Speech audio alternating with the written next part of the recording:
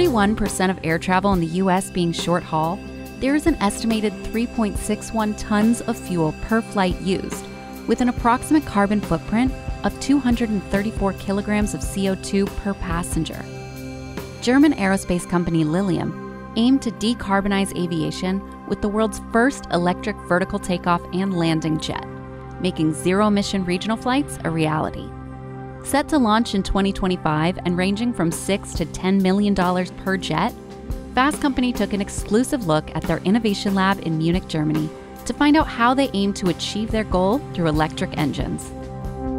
Our philosophy was to create a radically new means of transportation that can bring regional flight into our everyday life. So we had to rethink everything, the aircraft architecture, the propulsion technologies, how we integrate it.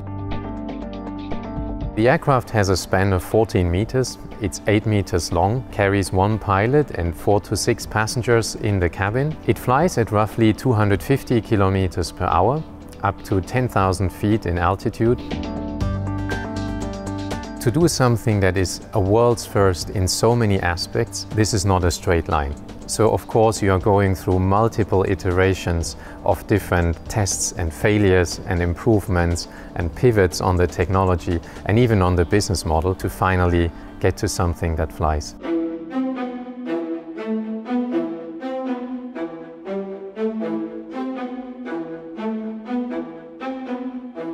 Obviously, this is a very unique airplane.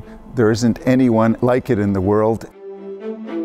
The beauty of having 36 engines, you have significant redundancy within the airplane. So actually, we can tolerate up to 4 engines failing at any one time, and then we can still maintain safe flight.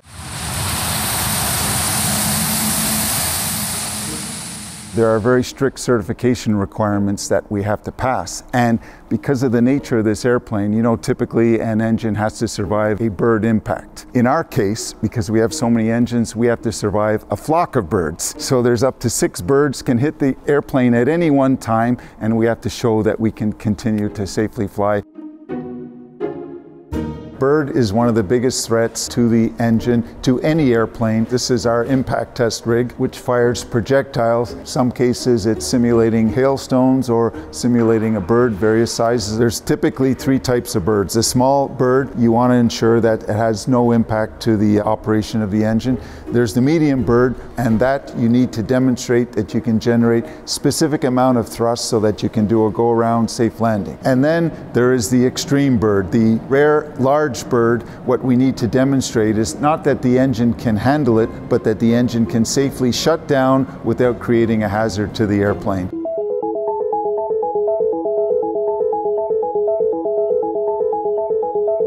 We're in our acoustic test facility. Noise is a very, very critical parameter for our airplane, and the main noise source is, of course, the engine. Noise is a competitive advantage for us. Not just competitive, but it's also an IP advantage for us. So what we want to do is keep all that testing in-house, and we want to be as rigorous as possible in our ability to characterize the various noise sources and how we're able to attenuate them through various means.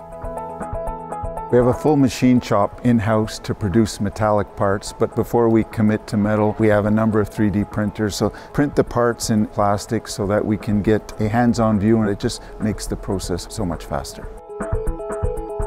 This aircraft next year will go into its first manned flight and then go through a very rigorous 1.5 years flight test campaign with a total of 6 aircraft before it gets certified to have the highest safety degree among aviation, the same safety level like a commercial airliner.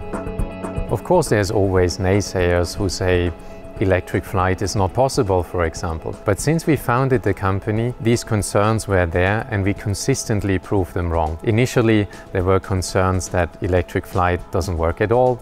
Then there were concerns that manned vertical takeoff and landing would not work with an electric aircraft. And today, there's widespread acceptance that these types of aircraft, battery-powered vertical takeoff and landing, will be a significant part of our future of transportation.